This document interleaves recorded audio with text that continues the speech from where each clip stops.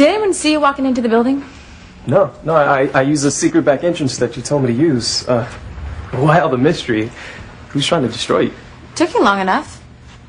You're avoiding my question. Who's trying to destroy you? Whatever you think you heard, you're mistaken, Vincent. No, I distinctly heard you say that. I brought you here for a reason. Would you like to know what it is or not? Fine. Go ahead. Tell me why a lowly tabloid reporter like myself has been summoned to the almighty altar of Crane power. I can just as easily ask you to leave. Fine. Sorry. Go ahead. I'm all ears.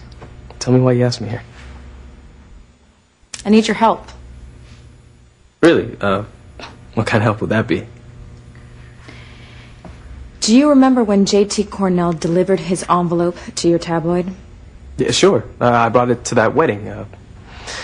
One more poor old J.T. was found dead in that wedding cake. Yeah, that was my wedding. Ah, oops. Sorry. You said there was nothing in it, right? Right, but from the impression on the envelope, we think that it contained JT's USB memory stick. Good. I need you to find that memory stick. See, it seems to have certain information on it that has fallen into the wrong hands. The hands of the mystery person who wants to destroy you. Just find me that memory stick.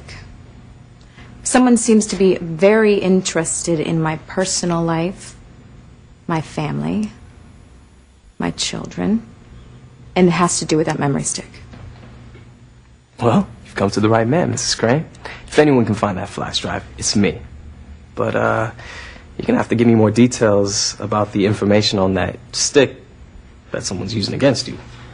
You'll be told what you need to know, nothing more. Remember, Vincent, I'm head of the Empire.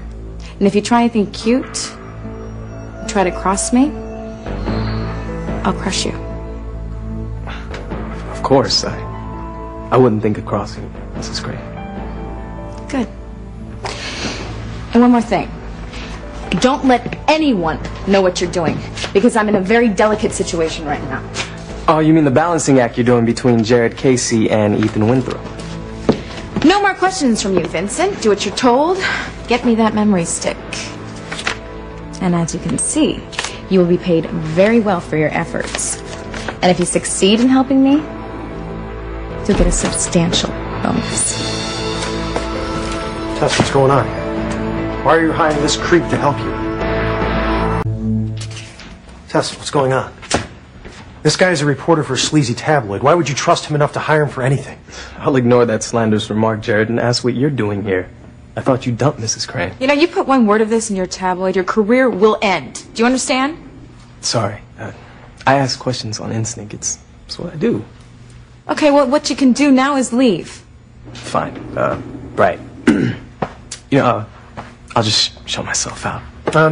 I'll walk you to the elevator.